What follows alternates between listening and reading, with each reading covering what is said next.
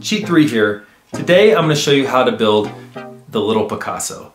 This puzzle box is part of an effort I've made to try to find the smallest possible puzzle box made out of Legos that is the least bit satisfying. And I think that it is a little bit satisfying. It's pretty easy to build. For the most part, it's built out of standard Legos. So let's get building. So let's start by building a couple of keys. I'm going to use a 1x4 plate with 2 studs. So it's smooth in the middle two and it's got studs on the outers. And I'm going to place a little tile and a little plate on there, and then I'm going to place a red tile on top of the plate.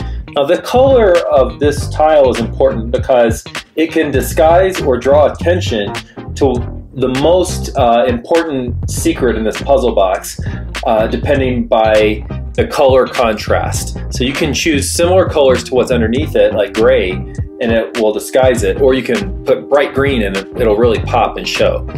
Now I'm going to build another key here, and you see I've put a little corner plate, a corner tile in here, and I've sandwiched that between a couple of plates, and that is going to give us a little arm sticking out.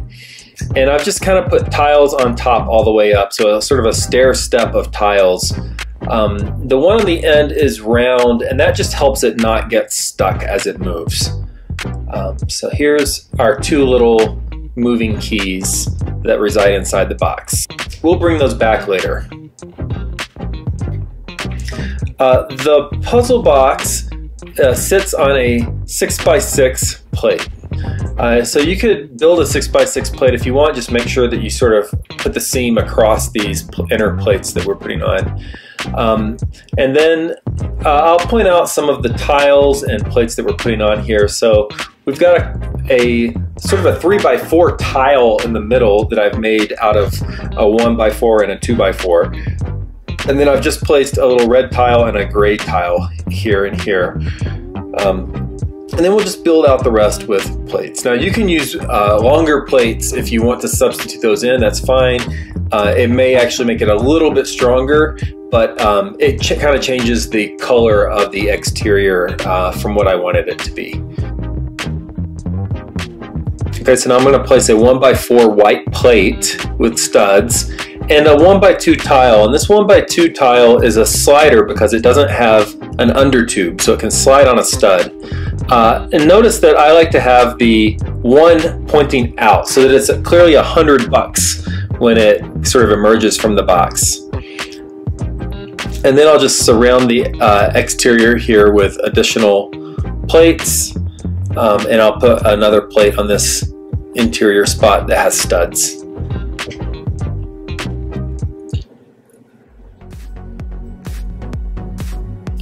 You can see these little sort of holes where the 1x1 tiles are sitting.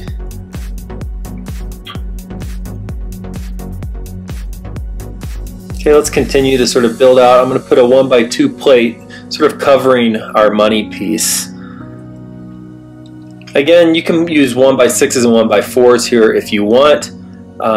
That's a fine substitution to make. Here I'm placing a 1x1 tile, a smooth tile, with a 1x3 plate, so that can support another slider movement. And I'm going to place another of these 1x4 plates with 2 studs. This one you might be able to get away with not using that. You could probably build out, use tiles and plates here instead, but a 1x4 is a lot stronger. And I've placed another little red tile here next to our money piece. Again, one's out.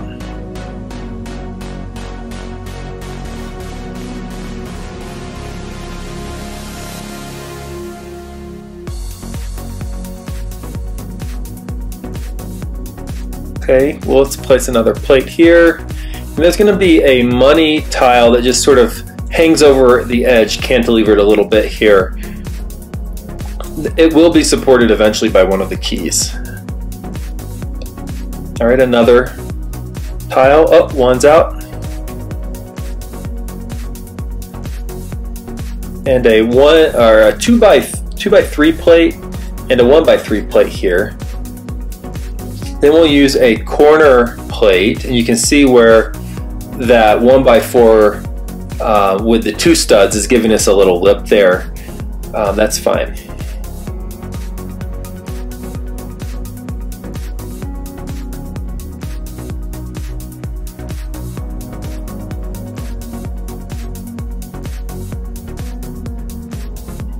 If the piece falls in while you're pushing on it, just correct it, make it flush. Okay, we're going to remove this one money piece here and put our key in, and we're going to put the tall end away from the money, so the money piece should be able to rest on this first key. And now the second key is going to come and sit on top of the first key. Just pop it in right there.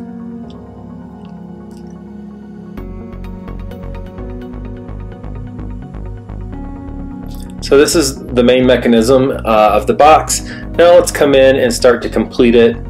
We're going to use a 1x6 plate here, a 2x3 plate, and a 2x4 plate.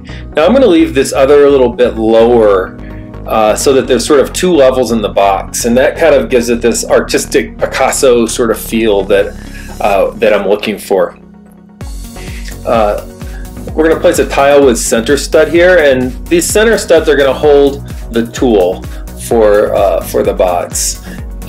Something you may not know is that the center studs with one offset still can hold a tile. It still happens to sort of line up where the tile fits caddy corner here.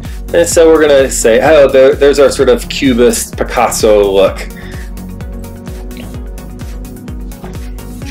If you like this video, make sure to subscribe or hit the like button.